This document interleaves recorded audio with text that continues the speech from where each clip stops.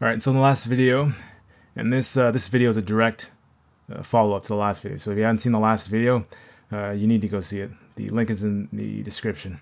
So in the last video, we went into 3 crucial attributes of the form element. We took a look at the onsubmit, which tells the form what to do when the user clicks submit. We took a look at the action attribute, which tells the form where to go after the data has been submitted. And then the bulk of the last video was on this method attribute. And this told the form how to submit the data. Now we learned there were 2 main methods to submitting the data. That get was the default method, and get used key value pairs and submitted these key value pairs in a query string in the URL. And that post used these exact same key values, but instead of it transmitting through the URL, it transmits it through the body of the request object. And these are the same key value pairs here. Now, at the end of the last video, I told you that it wasn't all for naught, but that this is not how we solved the problem here. That the point of full stack development with JavaScript was to use JavaScript.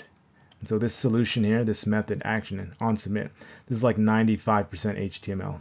Barring this handle form submit, all of this is an HTML solution for this problem. So this video is going to be how do we use JavaScript to intercept, inject, or hijack, or provide the exact same functionality as the method, the action, and the onsubmit.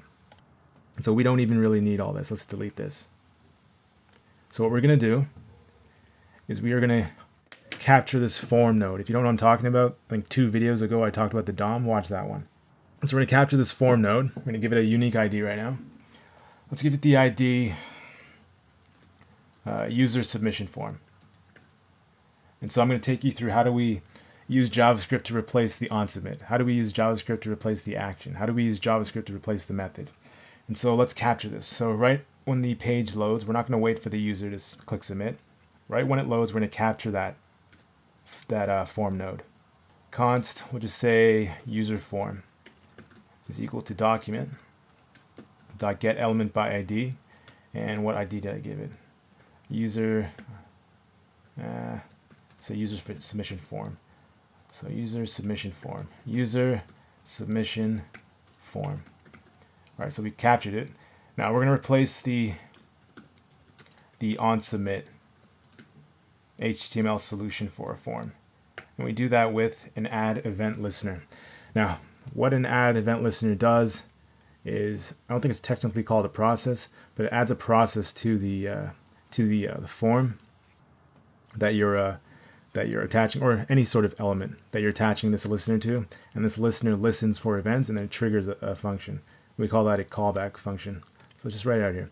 So we're going to add an event listener. We're going to call a method called add event listener, and this takes 2 arguments.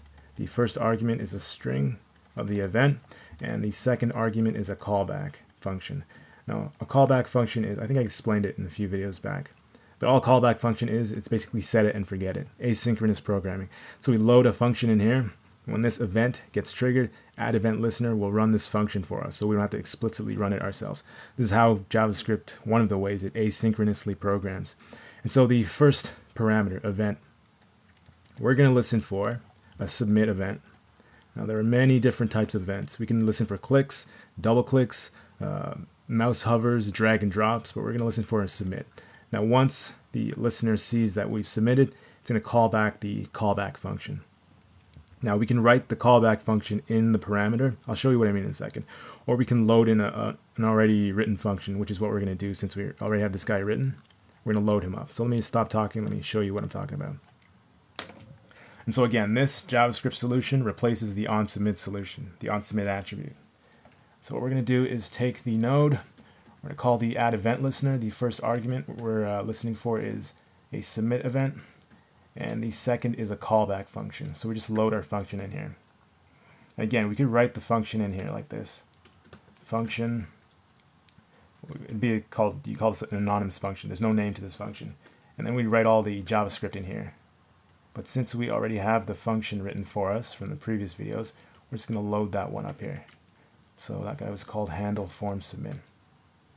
And so now, we go back to the page and we refresh.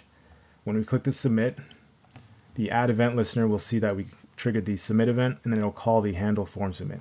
And again, this is replacing the onsubmit attribute. This is the JavaScript solution for this guy. So let's click submit, and look at that. We get this this green and blue. If you watched the last video, the link is in the description, you know exactly what's happening. Why is it going from green to blue? The code says stay green. Why isn't it staying green? Again, if you've watched the last video, you know that when we click the submit button, the default action for the form is to refresh the page. So our code's working, it's turning green, but since it refreshes the page, the default color of this username is blue. And so the solution we came up with in the last video was an HTML solution. We used the action attribute to anchor the page. So instead of refreshing, it just redirected to the same page. Now let's do a JavaScript solution for that. Alright, so this is going to be a bit confusing for the new developers. But when you write a method like this, and a method takes a callback, implicitly, there's an object being sent to the callback function. We call this the event object. So this is implied right now. Let's do it explicitly. So what's happening for this handle form submit is this. You're getting an event object, and it's being passed into the callback function. Now this syntax might be new to you. This is called arrow function syntax. I'll explain it in a second. So this is what's happening. This is what's happening behind the scenes, but with JavaScript, we don't have to explicitly state it like this. And so this is an arrow function. I'm not going to explain it like 100% in depth here, but all that arrow function is a rewritten function. And so we have a function. This is the normal way of writing a function, or the old way of writing a function.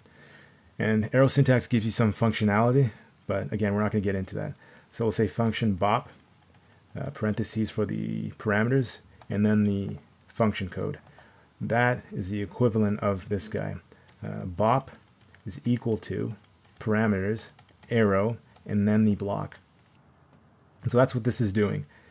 This method, add event listener, is implicitly giving our handle form submit an event object. And with the event object, we can prevent the page from refreshing. So let's go ahead and do that. So again, in JavaScript, you don't need to explicitly say this. It's applied. So delete that. We need that parentheses. Delete all this. All right. And now again, it's implied that it's in, that's an X, it's an H. It's implied that it's being passed in as an argument. So event object, and this is going to replace the action is equal to hashtag, like that. Delete that guy. Let's get more space. And so in the event object, there's a method called prevent default. This prevents the default behavior of the form, which is refreshing the page. So now we've replaced the onSubmit, and then we've replaced the action. Let's see what happens with our form. Now when we click submit, it stays green. Let's move on to replacing the method attribute with JavaScript. All right, so in order to show you guys this, what we're going to do is we're going to take any value the user puts in these input fields, and we're just going to show them, display them right behind here. So we've already captured this username blue right here. What I'm about to do is capture this username pin red, and I'm going to capture these two input fields. So let's go ahead and do that. So once the user clicks submit event, it's going to run our handle form submit. Our handle form submit is going to prevent the default action, which is refreshing. And then I'm going to capture some nodes. So let's capture the user pin number red. So user pin num. And we'll just say document.getElementById. And this guy's ID is user pin num. User pin num. All right, let's capture the two inputs. So const user input name. Again, document.getElementById. If you don't know what I'm doing with the DOM, 2 videos ago. Get element by ID. This ID is username. And now let's capture the pin number. Const user input. I'd say pin. So you can document.getElementById. And his was pin. All right, so we're set up here. We've captured the two input boxes and we captured the two spans. Now, in a span, or any sort of HTML element, let me show you. Let's go look at the HTML tree here. So any element that has an opening and closing tag has a property called text content. and that property holds the text content of the element. So our span guys have a property text element. In the text element, there's username colon and username pin number colon. What we're going to do is we're going to take the data entered by the user, and we're just going to append it to the string. So it should say username, whatever username we plug in, user pin number, whatever number we plug in. Now, to get the data from an input field, you don't use text content. You use a property called value. So let's go ahead and do that. All right. So let's, I wonder if we should do this. Yeah, let's do it like this.